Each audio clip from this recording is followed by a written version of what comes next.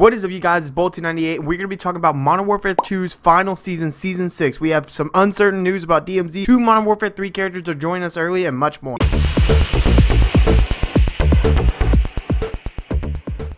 That's right, guys. We're going to be getting into Modern Warfare 2's final season here very shortly, and we have so much content to cover. But before we get into that, guys, thank you so much for helping with hitting the sub button. If you haven't already, please go hit the sub button. We've upped this number so much. We're at 91.6% of our viewers not subscribed, while 8.4% are. Please hit that sub button if you haven't already. If you decided to today, thanks. If you decided not to, let me know some feedback down below so the next time you're here, I can change your mind. Let's hop right into our content. Obviously, we have Season 6 coming right around the corner, with Season 5 ending very shortly, and Season 6 is confirmed to be coming out on September 27th, and it will be announced to be the golden opportunity to prepare for Modern Warfare 3, meaning that we are probably going to get so much more news that we haven't already about Modern Warfare 3, plus more in-game like secrets and hidden things that we're going to see through Modern Warfare 2 that will be in Modern Warfare 3.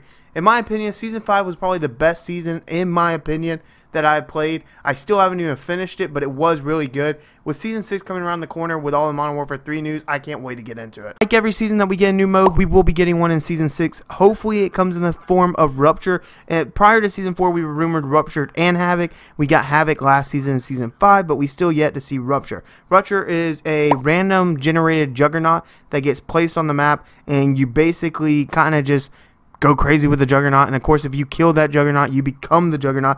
Obviously though, we do have the haunting event coming up, so there are other modes that are going to be LTMs for multiplayer, as we did have in Modern Warfare 2019 and Cold War. We'll just have to wait to figure out what those modes entail. And well, we also have Warzone content. Yeah, so the bonus Fort Resurgence map got delayed until September 6th after initially being marked for a mid-season release. However, we have seen most of our limited time modes. The only two we are yet to see in Warzone 2 include Scopes and Scattered Guns, as well as a 200-player quads mode. So basically, these are the only two limited modes that we could see coming that aren't involving the haunting event, because obviously with the haunting event, we're going to have a ghost mode that comes out where you kind of, you know, play some sort of ghost infected type thing.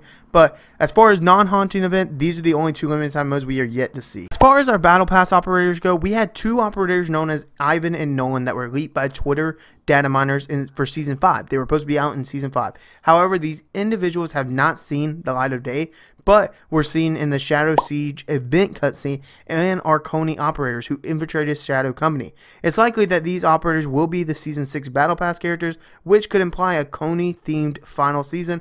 Also, as part of the haunting update, there were Halloween-themed characters that we already discussed, and 4 crossovers, including Ash Williamson, Skeletor, and Spawn. That is all that we know right now about operators, but let's go over to DMZ, because obviously we know DMZ has an uncertain future with Call of Duty Modern Warfare 2 and Modern Warfare 3, if you're talking about DMZ that we got in Modern Warfare 2. Obviously, we know DMZ for Modern Warfare 3 is going to be the zombie outbreak mode. However, for DMZ 2 or DMZ Modern Warfare 2, we saw it received a healthy amount of updates in Season 5, but nothing on the scale of a new weapon case or exclusion zone. With a rumor that DMZ support will come to a halt after Season 6, it's exciting to think about how Infinity Ward want to end the mode on a bang. Can expect faction mission refreshes, additional arsenal upgrades, and maybe a secret barter recipe on specific exclusion zones.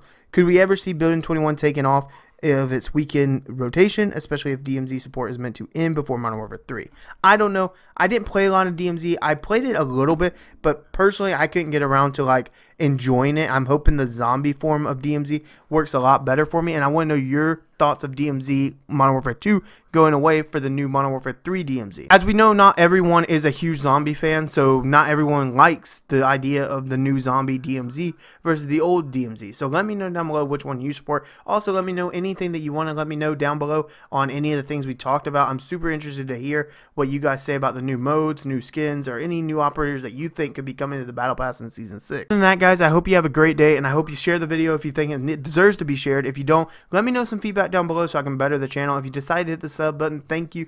If you decide not to, also leave feedback so the next time you're on the channel I can change your mind. Anyways, guys, have a great day and peace out.